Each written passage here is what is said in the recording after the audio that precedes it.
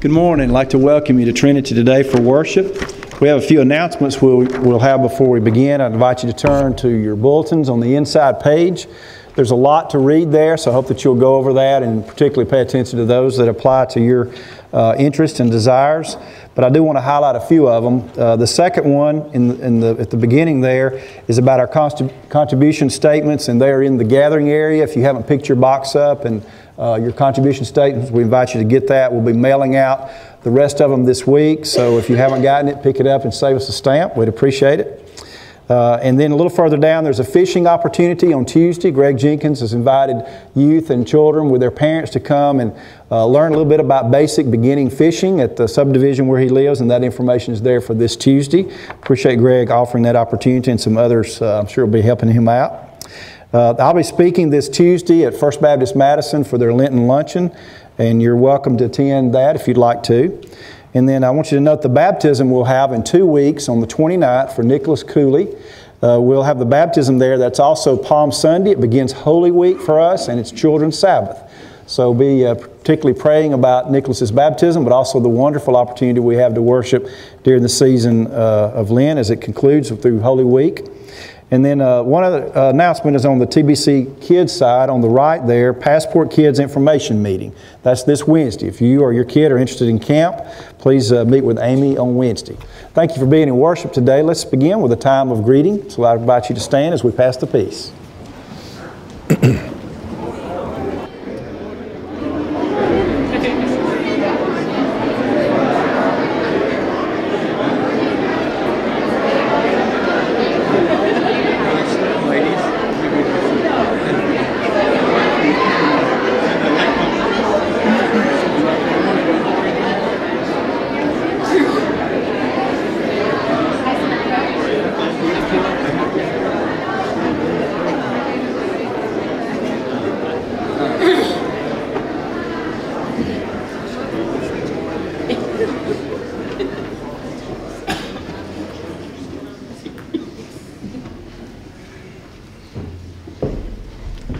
Thank you for gathering for worship today in our sanctuary. What a beautiful day it is. It was nice to see the sunshine finally poking away those clouds. And I hope today you will feel the warmth and the light of Christ as we gather in His name to worship. Let's gather now as we worship. No one should ever have to be alone. I was lonely until I met Jesus. Ask anyone, they'll tell you, I was a different and better person after I met Jesus. I was never have been so bold as the day that I poured as I poured perfume on Jesus' head. I could tell that Jesus was going to die. Couldn't anyone else? Didn't they care? His own followers were so wrapped up in their own goals for the future that they couldn't see what Jesus was going to have to go through alone. Jesus was going to die, and somebody needed to anoint him.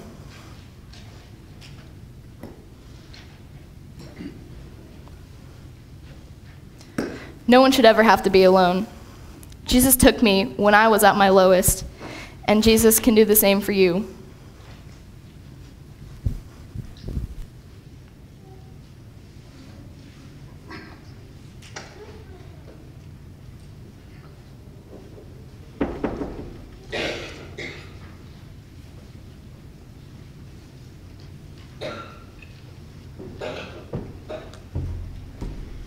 Please join me in prayer. Heavenly Father, we have gathered here today to worship in your house, and we give thanks for your many blessings in our lives. We now ask that you be a part of our worship service, that you allow your Spirit to be among us, and that all that we do and say is pleasing in your sight. We ask these things in Jesus' name. Amen.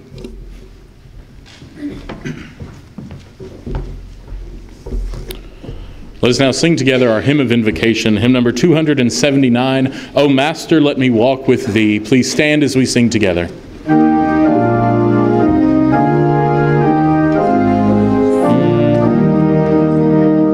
O Master, let me walk with Thee in lonely paths of service free.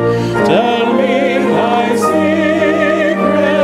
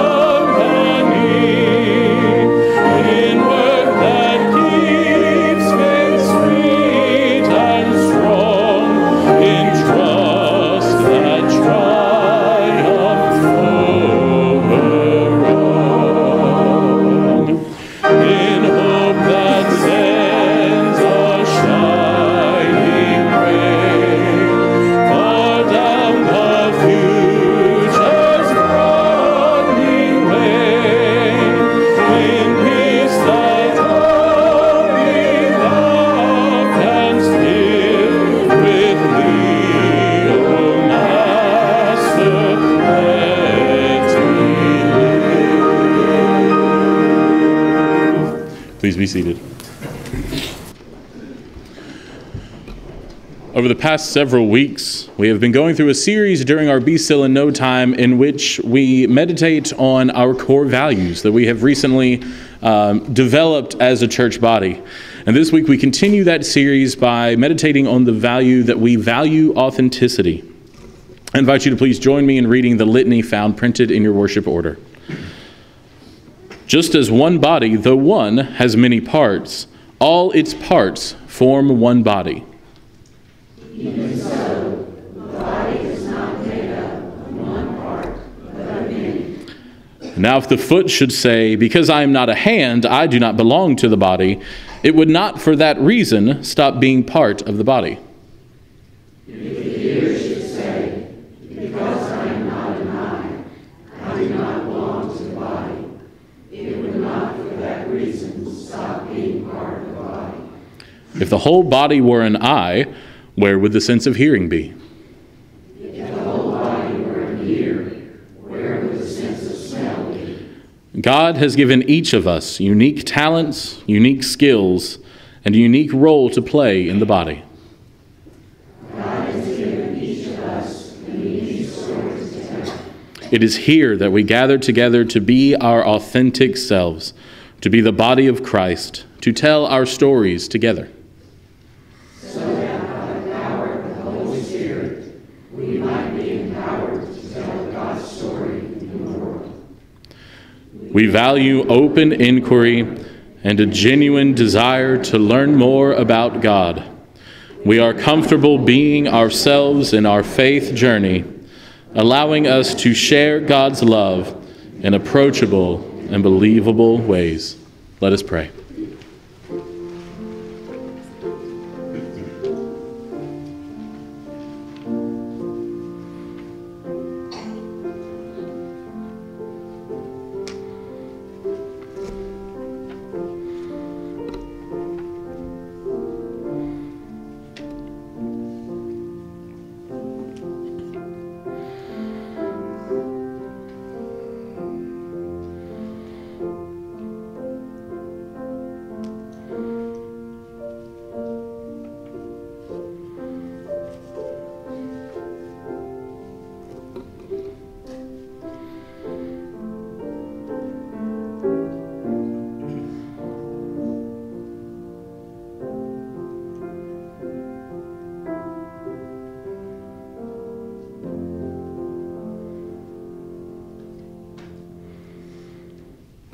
O God of grace and God of glory, you have blessed each of us here today with a special set of skills and talents and abilities so that we might play a unique, special, and vital role in the body of Christ.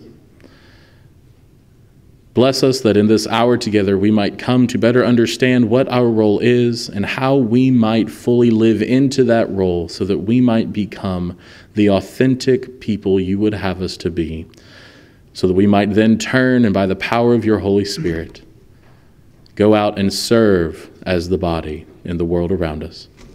In the name of the Father, and of the Son, and of the Holy Spirit. Amen.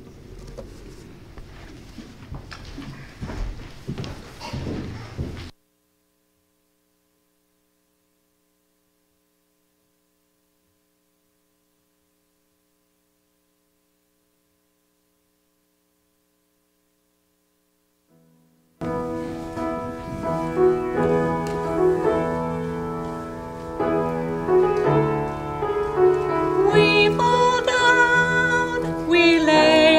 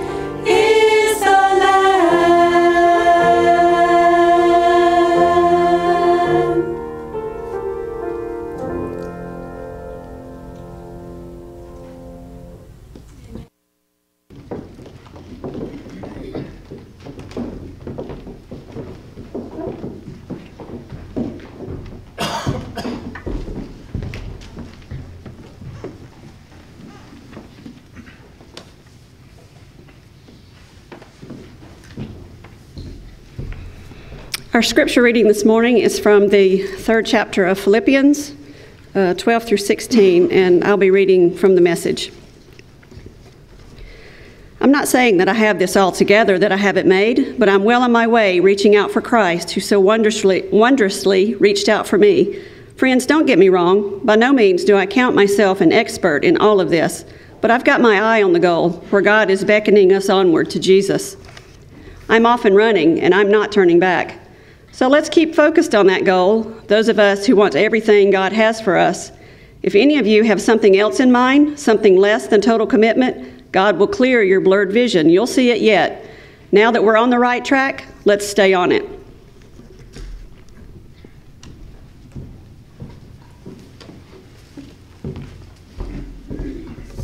At this time, our pre-K and kindergartners are invited to exit for children's worship as we sing together our hymn of calling, hymn number 389, To Worship, Work, and Witness. Please stand as we sing together.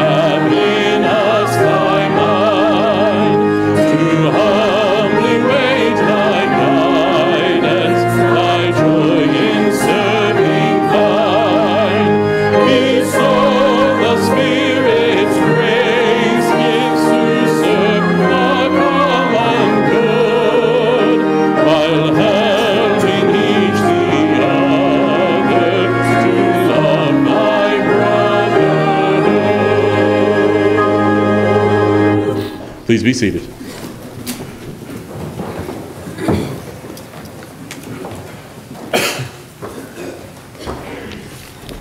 Hello, I'm Jody Bauhay, and I'm here to share with you about Sowing Seeds of Hope in Perry County, Alabama. God is about relationships with us, and so missions is about building relationships with others to help them to see God. And Perry County is one of the poorest counties in America. And Alabama CBF decided about 10 years ago that they would invest 25 years in Perry County to try to make a difference there.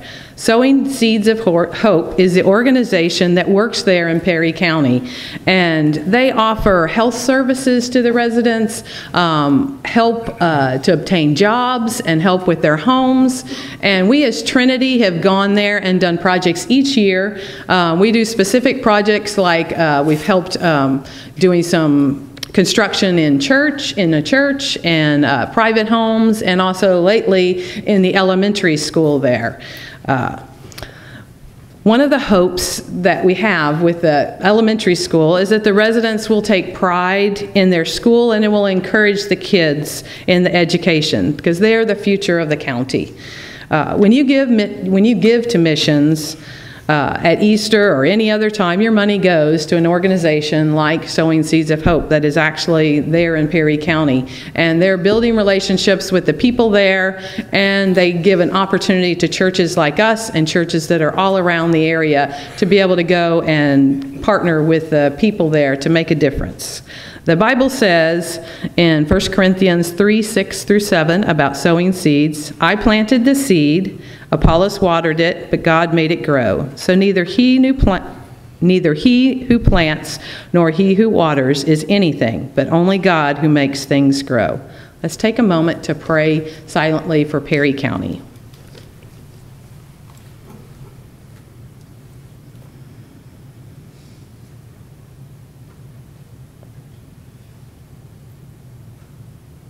Amen.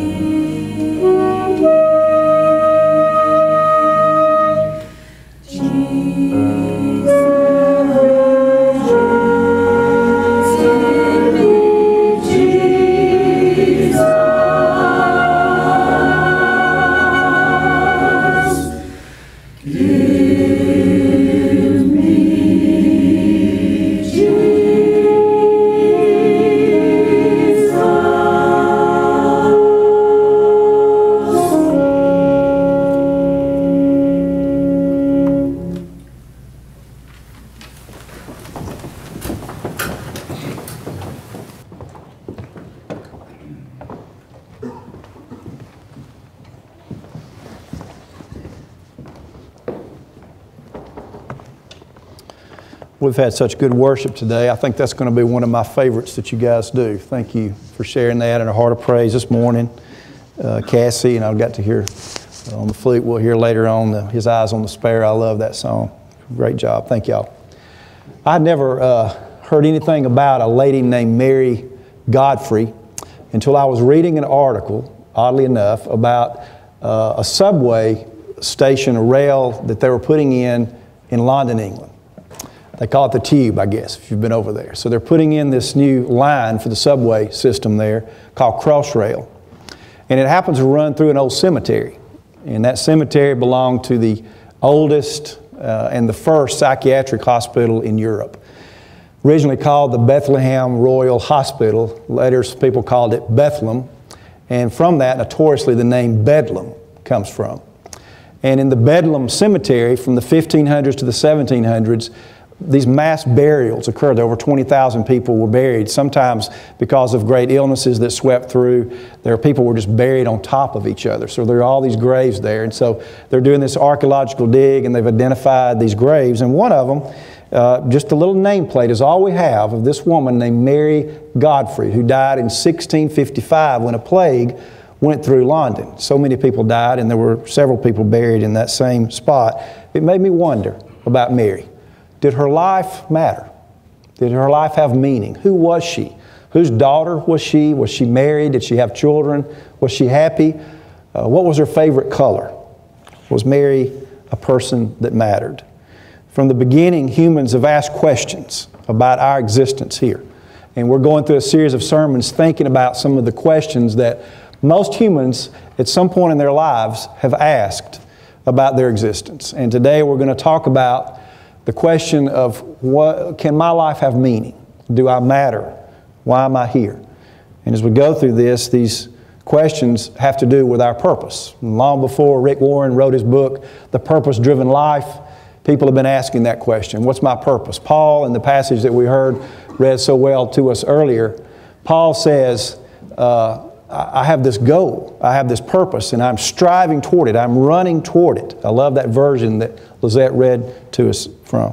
When I was in college at the Baptist Campus Ministry, I remember the question for us at that time was similar. It was, what is God's will for my life? How can I discover God's purpose or God's will for me?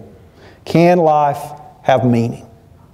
And that question is something that we will visit over and over again, if we're honest, won't we?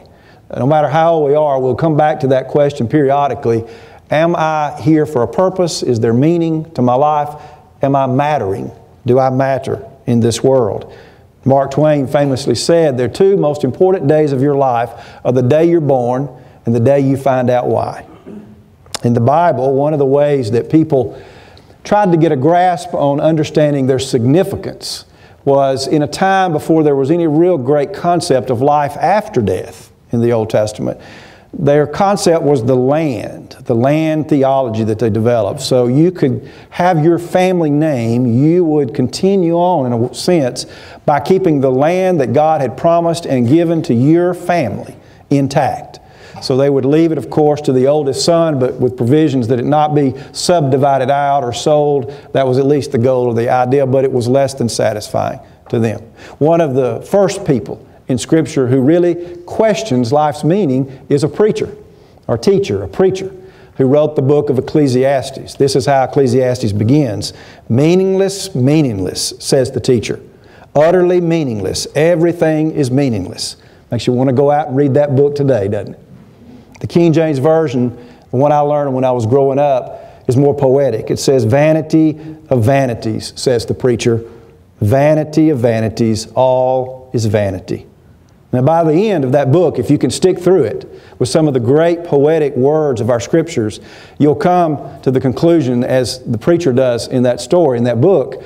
He says simply this, the end of the matter is fear God and keep God's commandments.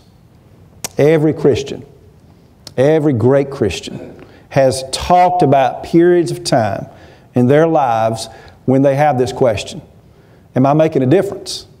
Does my life have meaning? Does it matter? Sometimes they describe long distances of time when they feel like they can't find any clarity to that answer. They call it sometimes the dark night of the soul, One great Christian preacher said this, "I spent several months of my life on the sloping back of a question mark." Maybe you've asked that question about your own life before. I want you to know that in the Bible, where we will go for our answers and trying to seek understanding, the Bible tells us that we all matter. We matter. Our life has meaning to God. You matter. That's a very important thing for us to know. But as you seek to try to find answers to that question for your own life, one of the things the Bible does is to ask us to first look at our hearts. What's there? What's in our hearts? Out of our hearts, our true selves will emerge. The true meaning, maybe, of our lives. You remember the story of the anointing of the great King David, the second king of Israel, but maybe the greatest of all. David is a little shepherd boy, the 8th son of Jesse. Samuel the prophet goes down in this transition time in Israel's history, looking for a king, and Jesse parades 8 great sons, 7 sons before him, and each one, Samuel, looking with worldly eyes, says, "This would be a great choice. I think this guy would make a great king." But God, you remember, says, "No, there's something more, because I look at a person's heart. That's where I will judge their worthiness, their fitness for the purposes that I have for them." So they find this shepherd boy, the 8th son, the unlikely one, who is David, who will be the king. What's in our heart matters to God, because what's in our heart will eventually affect the way we behave and how we present ourselves in this world. You know, one of the guys that I think was probably the toughest old codger I've ever dealt with in church life was a guy who just could not be happy. He couldn't find anything really to be completely satisfied with in church. Now, the guy was at church every Sunday, always sat in the pews. He did stuff, but he couldn't do happy. He had a hard time with it. He was one of those guys that could find the cloud in every silver lining. You may know people like that. We'd have Christmas for people or kids particularly who were disadvantaged. We'd collect these toys. He'd find something wrong with it. We would raise food, do a food drive for the food pantry or for whatever, and he'd find a problem. We'd have Youth Sunday. There'd be something wrong with Youth Sunday. He just could not be happy. He had a problem with so many things, and so I got to where I would look to see if we could make him smile. I'd look for a smile, but he was really good at hiding it. So finally, one day I came to Charles and I said, "What's going on? What's going on with you? Why are you this way?" And he told me several things, and one of the things he opened up about, he said, "When I was a kid, I went to this little Baptist church, and we had a business meeting one night. And during the business meeting, there was a lot of contention. And there was finally a vote taken, a decision made, but it was summertime, and it was warm, and the days were longer, so there were people who still didn't like the result of that vote. So out in the parking lot, they continued the discussion. And he said, as a kid, I was standing around, there was a group of people, including some men who were deacons, and I heard their anger. And I knew they were mad, and I heard one of the deacons cuss, and he said, that has disillusioned me. So he has this love-hate relationship with church to this day. And I want you to hear that, because in our hearts, whatever is in our hearts, it will come out. And the people that we will probably influence the most will be the youngest, the littlest, the least, maybe our own children. They will learn what it means to have faith, what church means, by what's in our hearts. They will learn by our hearts. So likewise, if you have a heart that is loving, that is gracious, that has honest faith that comes out over and over again, you have the possibility to have incredible meaning and influence on the lives of our youngest. So whether you realize it or not, or whether you want it or not, your life has meaning. And particularly to the youngest, most impressionable ones around us. So God says, pay attention to the condition of your heart. Pray and ask God to do the shaping work that God has to do on a daily basis in your heart and in mine, because our hearts will impact the people who are closest to us. And that's where the Bible begins, when thinking about the meaning of our lives, because who we are in our hearts will come out, and it will influence somebody. There's a great catechism or a teaching of the church that says the chief purpose of all people is to honor or glorify God and to enjoy God forever. To honor and glorify God. You know, in the Bible, there's a lot of history, And in that history, there are stories of these great kings. And by world standards, some of these kings were extremely successful. They had building projects. They expanded the borders of the nation. They brought in money to the treasury. The highway system improved. The politics, they excelled in all those measures. But some of those who by worldly standards were great kings, the Bible says were bad kings. Because the Bible uses one judgment for the quality of the life of these kings. And that is, did this king's life glorify and honor God? Did you honor God with your life? You remember what the writer of Ecclesiastes said? In the end, it's this: fear God and keep the commandments.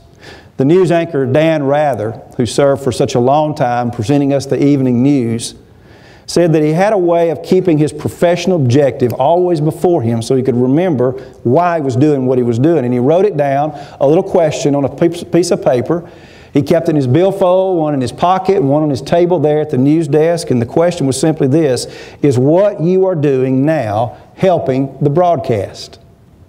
That's a good question for us to ask too.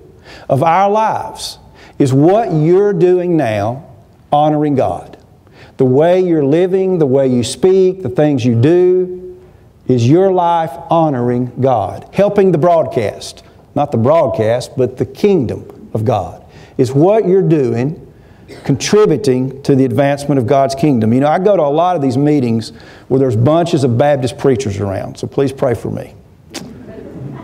So we get in all these meetings, these assemblies and these conventions and stuff, and we get these badges, these name tags. So it'll have Mike Oliver, Trinity Baptist Church, Madison, Alabama, or whatever, you know, and everybody's got these badges, and we have this meeting. And then when the meetings are over, we have these breaks. You know, preachers can sniff out all these good restaurants in town, so people have these mad dashes after the meetings. We're going to hit these great restaurants, and it's always gotten me, some of these preachers, you know, they keep the badges on. I take mine off when the meeting's on. I don't think the folks at the restaurant care if I'm a Baptist preacher or not. They don't want to see my badge.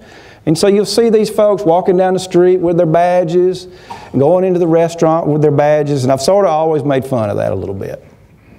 But what if we all wore badges for a while that said, I'm a follower of Jesus? And we went out into the world, go to school or work or the restaurants or whatever you do to your home. You coach, you teach, whatever you do, and you have that little thing on there that says, I am a follower of Jesus. It might bring some clarity to us. It might help us remember what we're supposed to all be about, the meaning we're supposed to have in life, because we get to be, for some people, the only Jesus they get to see at all. What we do, what we say, how we act is a direct reflection on our Lord. Maybe it's good to have that little badge. Maybe keep something with us as a reminder to give us clarity about that. Ask yourself this question: is what I'm doing now bringing honor to God? Is the way I'm living advancing the cause of a loving and gracious God? When people look at me, what do they think about Jesus? In the New Testament, there's a story of Jesus who is a great observer of life, and he observed us, all people. And one day he's watching as people are going to the treasury at the temple, and they drop their money in for the offering time. And he sees this old lady who's a widow, and she drops in what is equivalent to less than a penny into it. It's called a widow's mite. I actually bought an authentic one. They told me it was. In Israel, it's probably just a piece of tin. They could have sold me anything. I got this widow's mite to remind me of that story. Jesus noticed this seemingly little contribution. But to Jesus, he says, it was the most valuable gift given that day. That small thing mattered so much. Jesus noticed little things. The Jesus who told us about even mustard-sized faith, small faith, could make a tremendous difference in the world. Who welcomed children who have very little value in that day and time and said, of such is the kingdom of God. Now, I want to stop here and say, before I talk about small things, I want to challenge you to think about big things. To think about big things that you might do to advance the cause of God's kingdom. And I want to tell you the story of a guy named William Carey, who's always sort of been a hero of mine. Probably you know about him. William Carey is known as the father of the modern missions movement. William Carey in the 1700s, late 1700s, early 1800s, was a shoe cobbler. Just a simple guy. And as he was working on shoes, he made a leather map of the world. And as he worked on his shoes that customers brought in, he would pray over that map, praying for all the peoples of the world to come to a knowledge of salvation in Jesus Christ, to pray that they would hear about our Lord. And so at that time, Baptists didn't send missionaries out. It's a very strange time. Didn't send missionaries out. And he went to one of these Baptist preacher meetings with the badges. And he went in there and he stood up and he said, "Isn't it time that we start spreading the gospel, sharing the gospel by sending missionaries out into the world?" And famously, one old preacher said this, "Young man, sit down. When God pleases to convert the heathen, He will do it without your aid or mine." So young William sat down that day, but not for long, because he had a passion in his heart. And he wouldn't stay seated long. In fact, there came a day when he got behind the pulpit to preach to that group, and he had a great sermon, and with these powerful words, he said, "Expect great things from God, also attempt great things for God."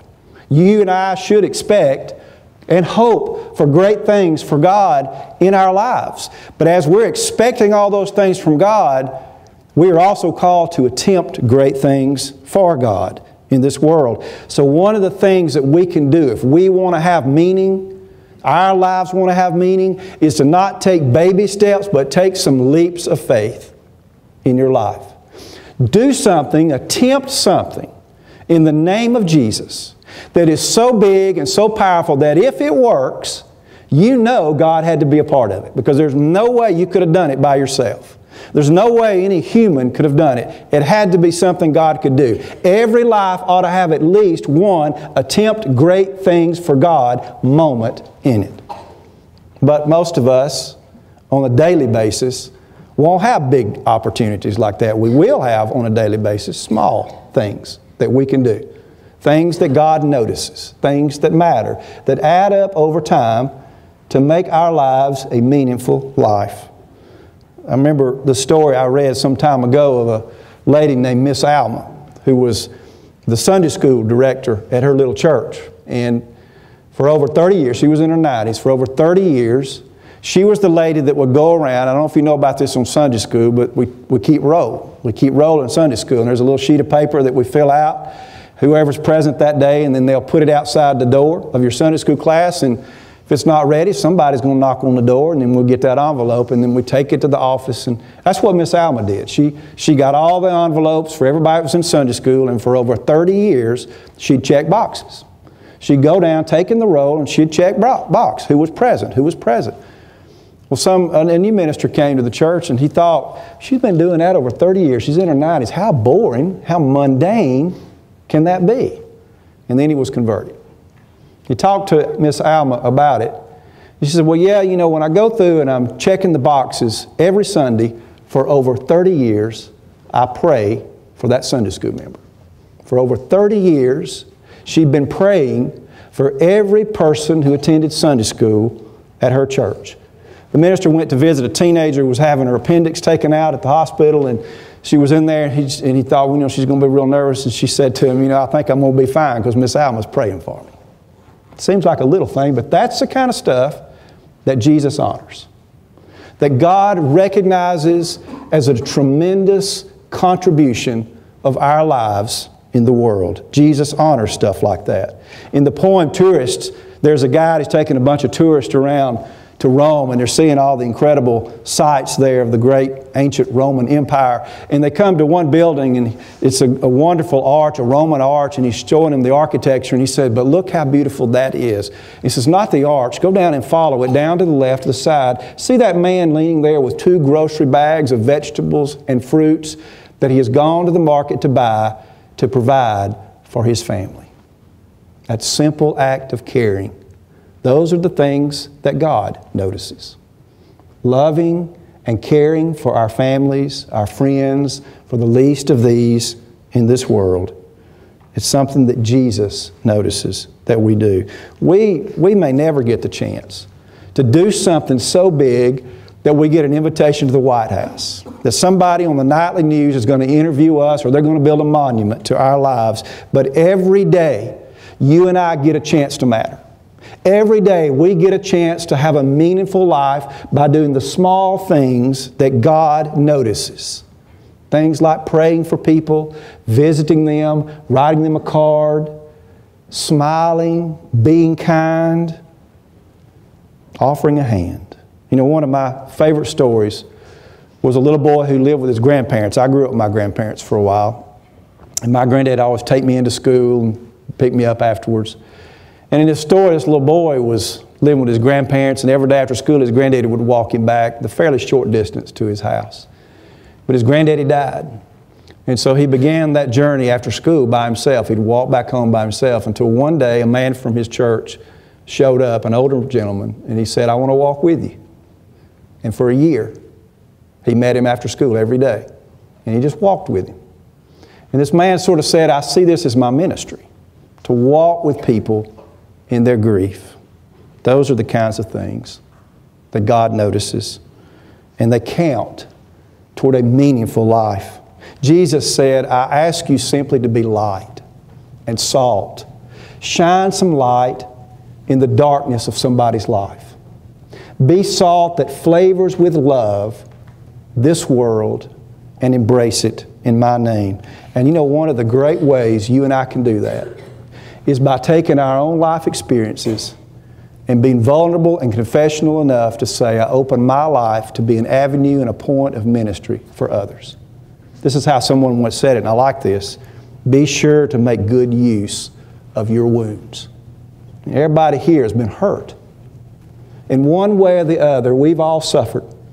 We've had pain of loss or confusion or misunderstanding. We've had illnesses, difficulties. We've lost somebody that we loved and cared for.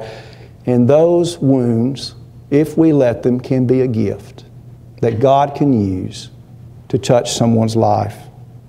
God can use your experiences to bless someone who is going through something similar to what you have been through. But we must be confessional, willing to open up our wounds, expose them for our friends, and allowing Jesus to use them. And then there's this. Throughout the Bible, God has given you and me a gracious invitation to be a partner with God in what happens in this world. In Matthew, Jesus says at the end of time, we're going to divide everybody into two groups, the sheep and the goats. And believe me, you want to be a sheep. And the group in the sheep, those people, he said, their hearts had been so transformed by God that they were doing the stuff that God considers meaningful in this world and makes you in the right group. They were feeding the hungry, they were giving water to the thirsty, clothing to those who were naked, and they were visiting those who were imprisoned or lonely. And I want to focus on that last part. I know missionally it's great and important that we do those material things, food, water, clothing. But what about presence? If you've ever been in love, you know how much you crave presence. You want to hold the hand of the person that you love. You want to embrace them. Jonathan's been off at college and he came back this week for spring break. He's a big old boy, but he knows that when he walks through that door, Daddy's going to get him a big bear hug. And I am. I'm going to hug him, and then boys know I'm a patter. I do that all the time because I want to embrace those boys because I love them. When Mary and I were dating, we were engaged, and I was living in Louisville, and she was living in Jack State, going to school there. I called her before cell phones every day. She got a whole year's of seminary because I'd tell her about my day, everything I'd been doing, and I got a whole lot of education stuff, everything she was doing in her day during that time. But I wanted to be able, I couldn't physically be there, but the presence was so important to me. In our lives today, that's one of the greatest needs people have, the feeling that somebody cares enough to be there, to sit with you, to listen to you, to hold your hand, to have the presence, to just be with you. That's a great need, and part of the presence is a great need of people who need uplifting. You know, we get so much negative, so many criticisms in our world today. You can turn on the news, on television, the radio. You can watch March Madness, and they're going to be criticizing college players for how they're playing. There's all that out there. There's so much negativity in the world, and it drags people down. And the world needs Christians, needs you, needs me to be an uplifting voice. You know the rule of the opposing thumb? If you've got some kind of criticism to offer somebody, an opposing view, that's fine, but make sure you got 4 non-opposing views. 4 good, welcome, uplifting things you can say before the opposing thumb appears into that conversation. Listen, so many people in our world today, they hear in their ears and in their souls condemnation, judgment. They hear negativity all the time. The Bible says that God will not condemn us, but our own hearts do a great job of condemning us, doesn't it? And then we have the opponent of God who uses everything that he can to whisper into our souls and our lives, you don't matter, you have no meaning, you make no difference in the world. People need to hear the voice of God, and that voice will most often come from your mouth, from your lips, if you'll let it happen. One of my favorite preachers, John Claypool, said the way he sort of imagined this was that Jesus would come to him and say, look, I got laryngitis today, so I'll give you everything you need to say, but I need you to say the words. I need you to speak it. Think about these first Christians. It was a motley group of folks. These earliest Christians came from all walks of life. There were slaves that got up early while it was still dark to go meet for church on Sunday. Beside rich people, poor people, men, women, boys, girls, Jews, Romans, soldiers. All this kind of group all mixed together to worship the living Lord Sunday after Sunday after Sunday. And they kept dragging themselves to church because in church they got to hear the voice of God. In church they got to hear what they didn't get to hear out in the world. They got to hear the voice of God encouraging them, loving them, and telling them that no matter who you are, no matter what mistakes you've made, no matter where you come from, you matter to God. You have great value to God. One writer said, you know, we hear people say, you're just a drop in the bucket. You have no meaning in your life. And then she said, wait a minute, there's a bucket. And a bunch of raindrops together can fill up that bucket. Being a drop in the bucket can be magnificent. Our work is to help people see that there's a bucket. There are all these people all over the world who are contributing to this bucket of hope. And so our drops can be incredibly significant. You know, one of the greatest of the early Christians, who a lot of people don't know, was a guy named Barnabas. Barnabas was an incredible encourager. Barnabas was the guy who went and got Paul, the great missionary. Paul had been converted to Christ, had that vision on the Damascus Road, became a follower of Jesus, but he just disappeared for 2 years. Out in the Arabian desert, it was Barnabas who went and got him and encouraged him, and he went on the very first missionary journey. And on that first journey, there was this young guy named John Mark. And John Mark got homesick on the journey and he abandoned the group. So the second journey comes up and John Mark says, I want to go with you. And Paul says, no, you're a deserter, kid. I can't take a chance on you anymore. You know who did take a chance on him? Who said, I believe in you? Who encouraged John Mark? It was Barnabas. Barnabas encouraged John Mark. He went on another missionary journey. John Mark listens to the preaching of Peter in Rome and writes the first gospel we have. The gospel according to Mark. All because one guy decided to be a voice of God, to be an uplifter in this world. Who is it for you? Who do you know today that needs encouragement? Who is it for you that needs your voice, God's voice, through you to say, I believe in you? Who needs to be uplifted because of you? To hear that you can mean something in this world. You want to matter? You want to have meaning and still hope in somebody's life. Be a cloud of witness to them.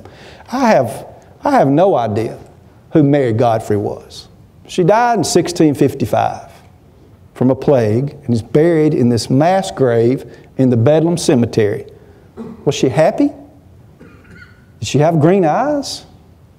Only God knows, just as God knows you. And in the end, hopefully all of us can look back on our lives when we lie down at last and be satisfied. And we can rest in peace because we have lived a life of meaning in this world. And we can believe that our lives mattered. I know this, nothing we ever try for the sake of Jesus is ever taken for granted. My granddaddy, who most of you don't know, but I know him. My granddaddy used to always say to me, he'd quote this Bible verse, and he'd say, Mike, God notices you. God cares for you. He even has the hairs of your head all numbered. I had a whole lot of hair back then. God notices you. God cares for you. He has all the hairs of your head numbered because you are of great value to God. I believe Mary was of great value to God. You're of great value to God. Our lives have meaning. We matter to the eternal God who is. Amen. Hello, I'm Mike Oliver. I'm the senior pastor here at Trinity Baptist Church. I'd like to thank you for joining us for worship through our church website. And also I'd like to invite you to come and visit us. This is a great church. We have friendly people here. We value worship. We value community and global missions. And there are programs for children all the way to senior adults. I think you'll like our church, and I hope you'll come and visit us and see for yourself in person. If you have questions about our church, like to know more, we'd love for you to contact us. There's information on our website. You can call us or email us or come by, and one of our staff members will be glad to talk with you. Welcome to Trinity, and God bless you and keep you.